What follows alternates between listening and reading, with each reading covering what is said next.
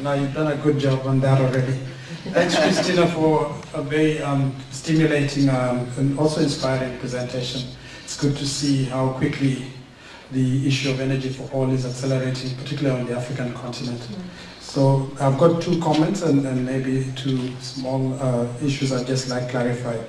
So one is, we spoke about the Sustainable Development Goals yesterday, and I see specifically number 7, which speaks to energy for all, is promoted very effectively, and also Sustainable Development Goal number 17, which invites international collaboration to get these goals achieved. So this is a good example of how that's being done. Then I observed that the accelerators that you mentioned for the high-performing countries, you saw Kenya, I saw Ethiopia, I saw Tanzania, and we're also aware that in 2013 the Power Africa Initiative was launched. So the question I have is, was this growth linked to the Power Africa Initiative, or did the Power Africa Initiative essentially add impetus to what was already happening from Power for All? Second bit is more philosophical. You speak about decentralized renewable energy, and we use the same acronym for distributed renewable energy, which is DRE. I'd like you just to say whether you think there's any fundamental philosophical or pragmatic difference, or it's just maybe a way of capturing what you believe is your strategy. And then finally, is there any way in which Power for All can continue to provide incentives to independent power producers so that we can accelerate this process of empowering people with energy for all? Yeah, great questions. I'm an old lady, so I'll do my best to remember those. Forgive me if I don't remember everything, but I think your first question was about Power Africa and what is the effect. And again, I know I'm with academics, so I would never say that one thing causes another. We can just establish correlation. And I will say that this market has been really developing for about 10 years now. Very early stages in 2006, 2007, when we first started seeing a swath of these companies really take flight. So I think anything that helps legitimize the sector and draw attention to our solutions is really helpful. I will say that Power Africa, when it was first launched in 2013, did not include what they now call Beyond the Grid. And after a few heated phone calls and bits of lobbying by yours truly, we did begin to see this sector included. And now I think what we have are some incredible targets from Power Africa, which will again help to stimulate overall growth. But I think it's difficult for me personally to comment that Power Africa led to growth of this sector. The sector wants to grow itself, that's for sure. But again, anything that helps legitimize it is useful. Decentralized versus distributed, I think they're interchangeable. I use them both so nobody gets bored. And then there was one last question about, I think, PPAs or incentives. So Power for All actually is a campaign. We are not responsible ourselves for any regranting or financing. But that said, and this will be coming out in our paper in about 6 weeks, having a PPA structure in these countries has also been a consistent element across the 5 that we talked about. So keep your ears open and eyes open for the paper with the detailed results in a few weeks, okay? Thank you. Yeah. Other question from... There you go, Carlos, jog a little bit. Urgency, that's what we're trying to establish. Human energy.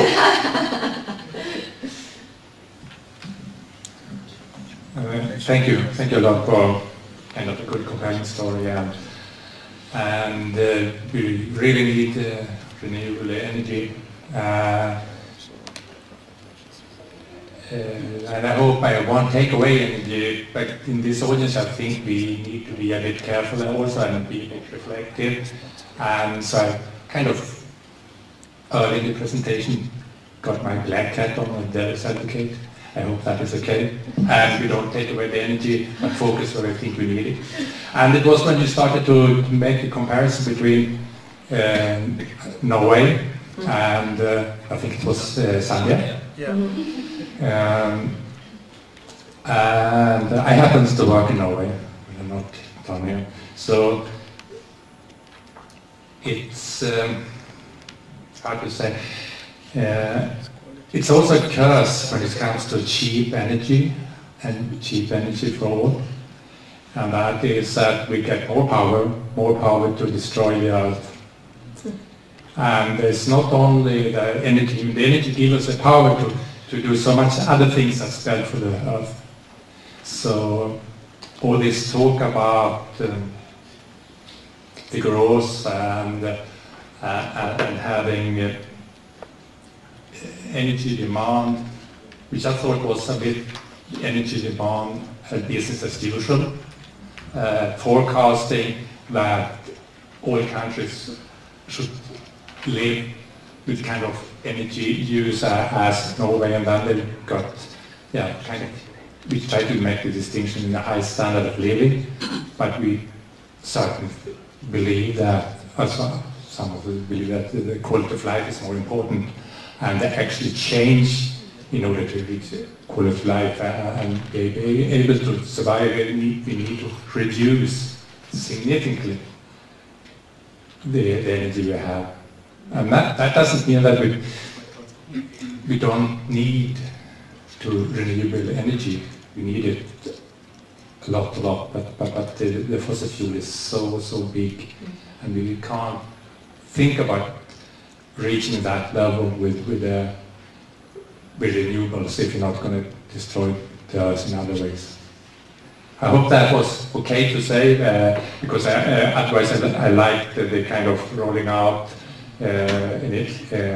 visibility energy, but we also need to have that in mind, I think. Yeah. Thank No, you. it's totally fine to say, and just a quick response. So that chart you're talking about is actually a reproduction of something that was in Harvard Business Review from Arun Mujumar, who used to head a U.S. program called ARPA-E, which is meant to be this sort of grand challenge for how we develop energy.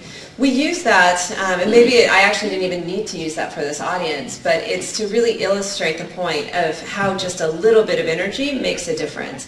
One of the challenges we deal with as Power for All is the idea that everybody, to your point, expects, especially in the developed world, thinks that we need to have the same amount of energy for everybody in the world. But in fact, that's not our argument. We're trying to really respect the consumers and understand the level of energy that they use. So that's really the argument there. But I appreciate you bringing that up. I don't disagree with you. We use that mostly for illustrative purposes so people can understand that, if you can just get enough energy, which is a standard Tier 2 system in the global tracking framework that SE4All proposes, to charge a mobile phone, have some lights, you see a very quick rise in HDI index. So thank you for the point very much. Who was the first? The closest. Thank you very much. My name is Silvia Mili. I'm a researcher at Brunel University in London and part of the Lenses project. I just wanted to know if at Powerful do you also do research about business models and what worked in specific countries, and try to understand like what lessons learned could be shared with the companies that are involved in your campaign. Yeah, sure. I mentioned earlier that we have a research director. She's housed at UC Berkeley, and it's part of a project we call PEAK, which is the Platform for Energy Access Knowledge. The goal of PEAK is not necessarily to do a ton of original research, because there's a ton of information already out there on this sector, but it's not pulled together in any way that either the sector, individual companies, CSOs can use to explain to governments in a clear, coherent way what works and what doesn't, as well as educate media and do those other influencing tactics that we talked about. So our focus is really evidence curation. That said, a number of our companies I would be happy to talk about how they work and what they do. There's certainly at this point a range of approaches in business models. And from the Power for All perspective, we're very much technology neutral and business model neutral. We think that the market will tell us and that consumers have a choice themselves to decide. But I'm certainly happy to talk with you after this about some of the business models, or you can speak to Don Tice, who's right there, who is an energy investor and ran a company for a number of years called D-Light, one of the leaders in the space, to talk about business models. So.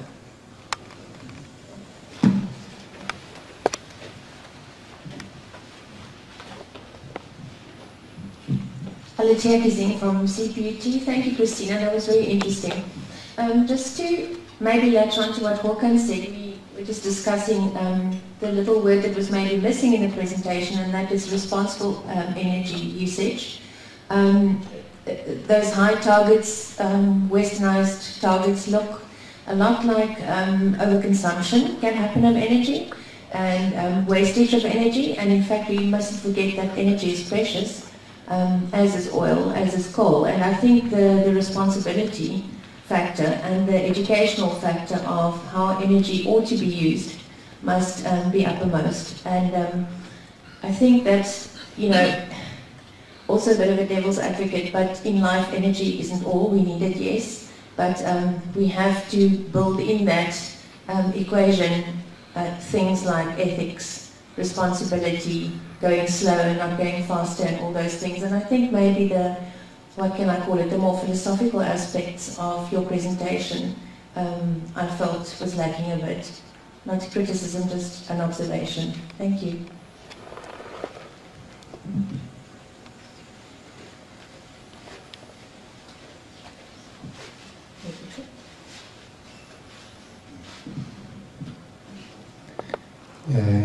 Are a question for the audience?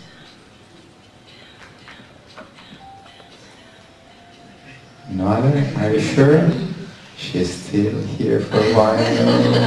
I'll be around today, so if people want to talk with me later, they can. No problem. So again, thanks a lot to Christine. Whether Thank you. The publication with the results that you've promised is going to be open source, copyleft, or is it proprietary? I don't really know what that means, copyleft exactly, but... Copyleft is the opposite of copyright. I will tell you later a bit more.